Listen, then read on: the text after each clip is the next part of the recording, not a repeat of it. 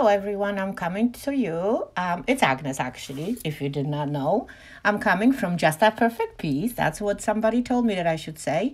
Coming to you with the cans and some Easter inspiration.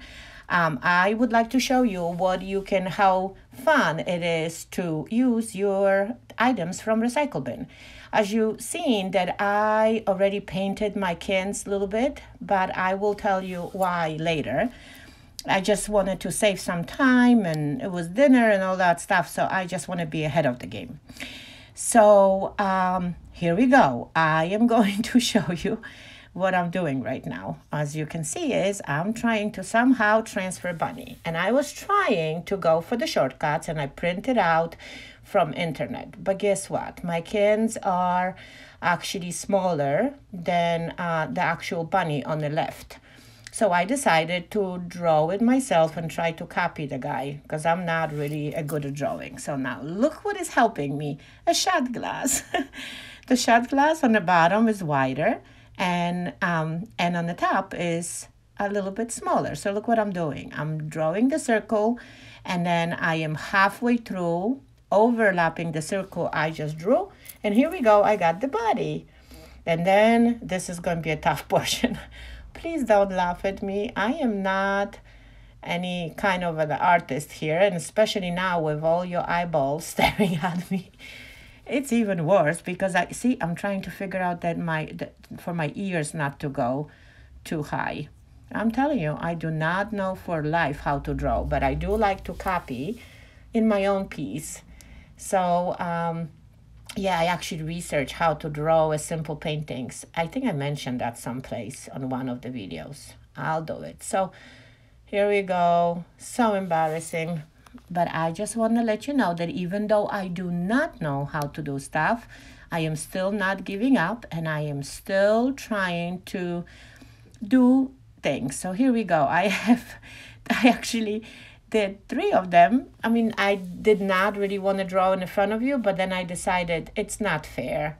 I do want to show you that I do struggle too, but you know what? I just got to go with it. But I am, yes, you do want to have as accurate shape of a bunny for our purposes now for this project.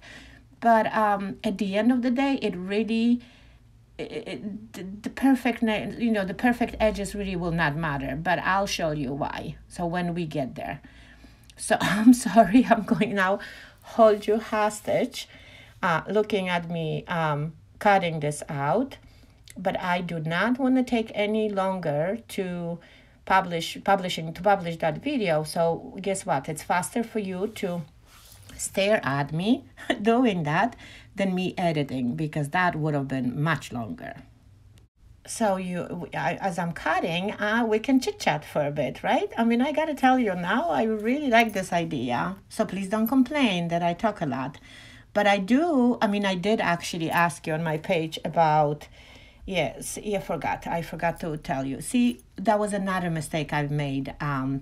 I should have actually used 2 papers and cut 2 bunnies at the same time for my 2 cans.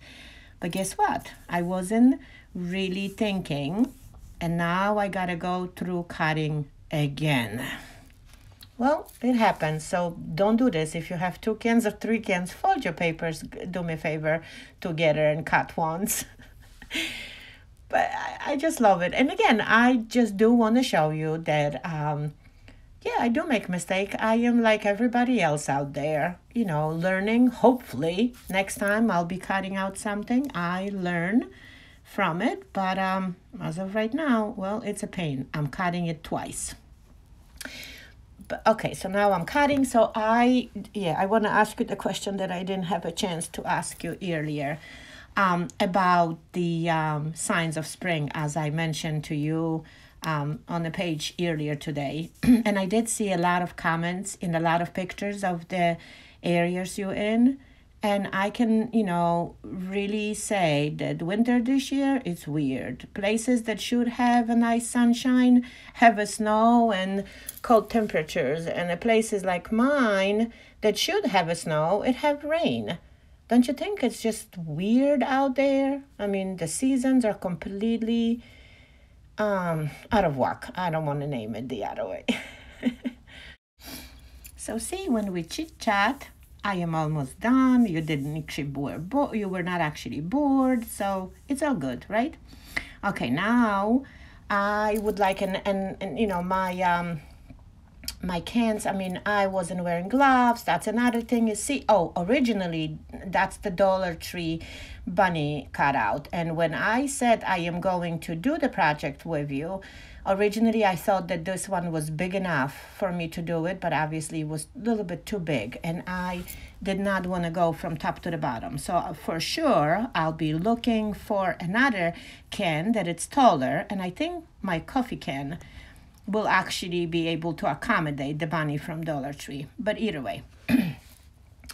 So if you do have it and your cans are bigger, yeah, go ahead and use that template. Life will be much easier. And to tell you the truth, I did want to have two different bunnies, but whatever. I'll be still making it because there's going to be a lot of places I can use that. So now my goal is, and of course, in ideal world, you want to have a template. I do not have one, and even if I would have, they would have most likely cost some. So guess what? I'm doing it a Polish way, all around way. I am actually folding my tape, the Scotch tape, in a little circles and trying to glue as much as I can to my can. And the good thing is the paint is slightly wet, so it helps me a little bit. Plus the paper I was using is thin, so it goes easy. But you know what? I do not want them to bleed, but I do want to have that foggy edges and ideally keep the shape of the bunny. I was just hardly drawing and cutting because that would have been a shame if the body is this proportion. But I do want to have a foggy edges, so I do actually want to have a little bit of fog at the, but I'll show you. Hopefully that all comes out. I just wish that I was wearing gloves for all this. So I'm curious if that would have been, if you have any other ideas how you can possibly stencil, something like this bunny on the thing. Do you do it differently? Because maybe I'm going, very primitively way, but you know what? That's the way they always work for me, and I am going to show you my way. And I'm curious, what is your way, if there is any different one that I can think of? Well, help me, please. Did you just see my hands? They are full of the spray paint, and I do not have anything to remove it with, and I've tried to wash my hands with the soap and water. Obviously, it is just one stubborn spray paint.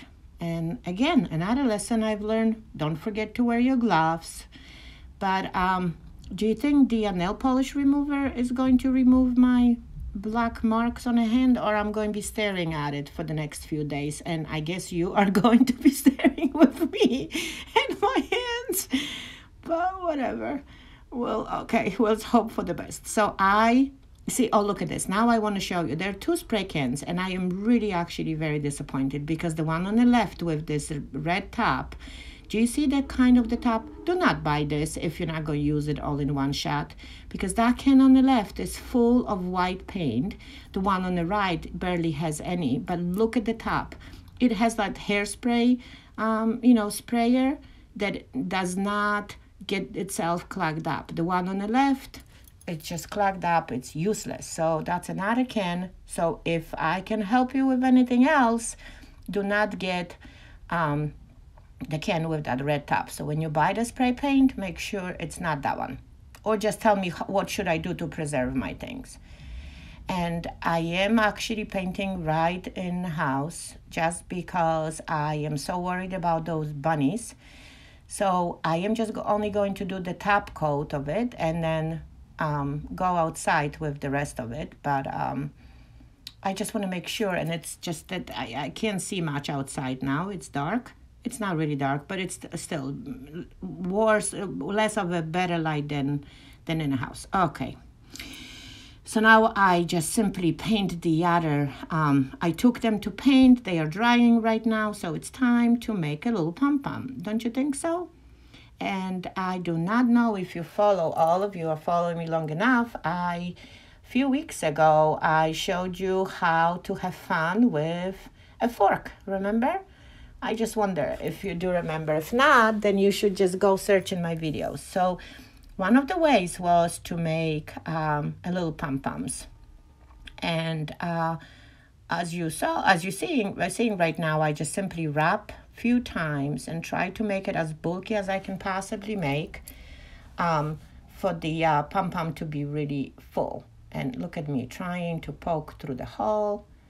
So now when you actually wrap, all what you should do is just simply put in the middle, in between the fork teeth, right in the middle, and then do the same at the end and tie it really, really well to make sure it's all not falling together. You know, not falling apart, staying together. Sorry. I am so rushing out. So now, all obviously, with like everything else, you just need to cut the edges and you're done. And now look at me. I actually cut it through. I am so upset. And here we go. Another lesson that I am going to learn. Here we go. Fall apart. Sorry. I have to do it again. Well, but that's okay. You're going to learn on my mistake, hopefully. I forgot to pay attention on the yarn that I was tying it all together. It's supposed to, usually I do like to leave much longer piece and try to hold it in my hands as I am cutting the strings through. And I obviously didn't do it. It's all me rushing to, you know, deliver that video to you as fast as I can so you don't go to bed. And of course, now I'm struggling with that piece of the yarn and I can't even poke. Don't you have days like me sometimes that everything you touch, it just goes crazy? But you know what? I finally did it. So now we're going to tie it again, and please pray for me that this is going to work this time, and I am going to remember to hold the longer string, and then when I am cutting, you know, the sides, I am going to hold that string in my hands. Have you ever made those pom-poms on your fork? Or you just don't bother? Obviously, you could go ahead and use the pom-poms made in a store, bought in a store, buy in a store, whatever, whatever the correct way is to say. But again, you know me, I go the round way. You know, you could have buy a million accessories, and that's another thing is that the craft sometimes can cost a lot. For the simple fact is that those mini pom-poms you buy in a store, yes, they maybe sometimes you are lucky to get it for $1, but they usually cost more. And then guess what? You only need 2 and you got like 30 and then you lose the 28 of them. So you know what? Look at this. It does not take much. I have a scrap of yarn. It takes literally, what? A minute to make the tiny pom-pom, and it's such a, you know, this just rewarding process that you actually did something really good. Don't you think so? I mean, I'm telling you, this is what always happens. And I always see the crafters are complaining, oh, this is so expensive. You know, crafting and redoing things is so expensive. It really is not. If you're going to have a plan, you can really do a lot of things yourself instead of buying them because we all have scraps at home.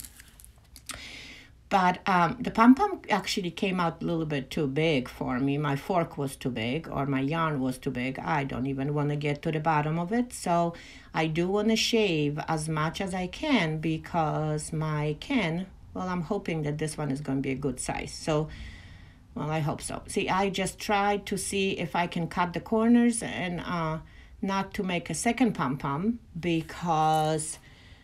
Again, see, me trying to figure out if I can maybe recycle the cut-up pieces. I could have, but yeah, I actually should have. Well, I'm going to recycle and show it to you.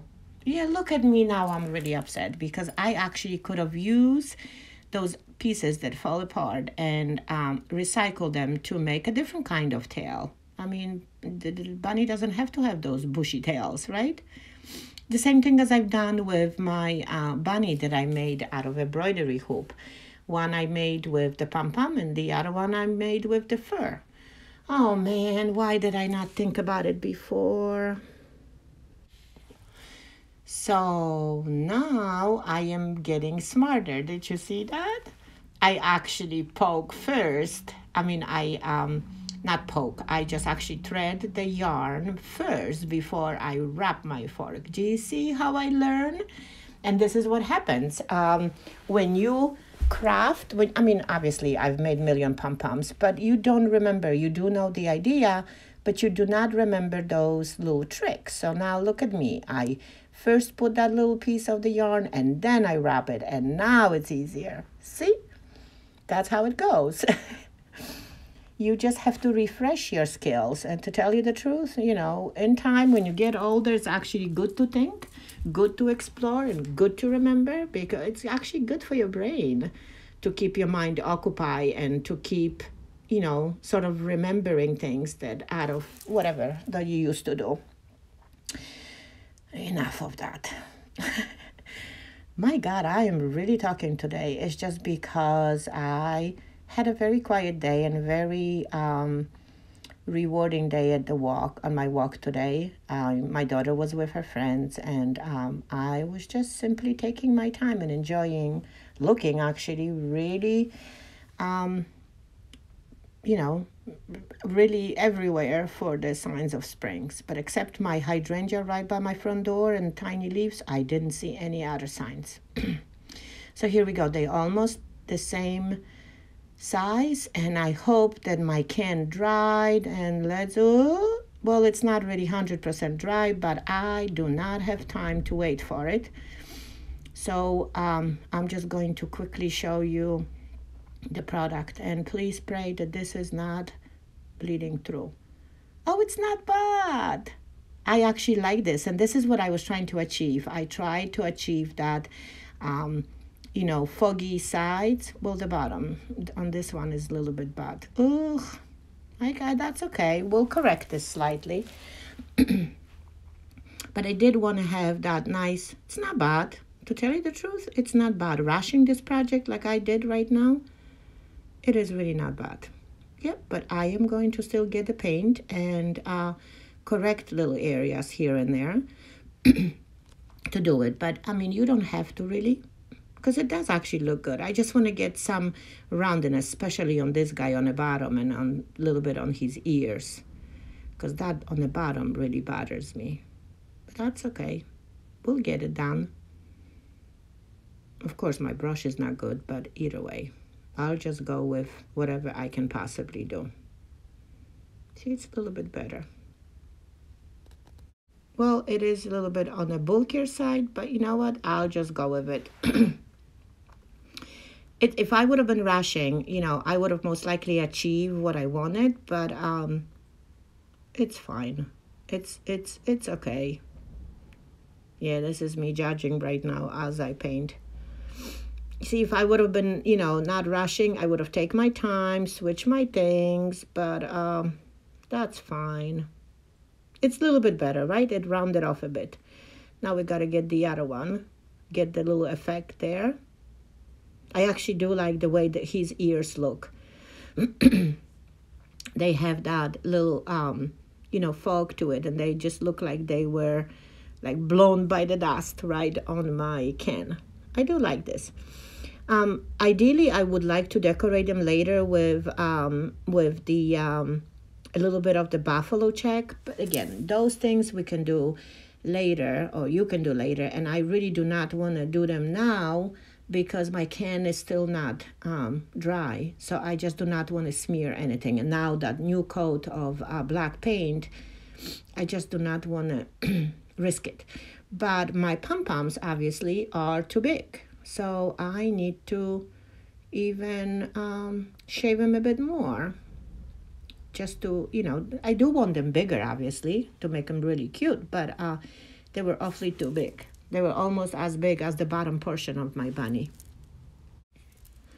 And to tell you the truth, this whole project actually took longer to dry, semi-dry, because it's, again, not dry 100%, than actually making it. It's a really quick project that you can literally spray paint your can in the morning or come back 2-3 hours later.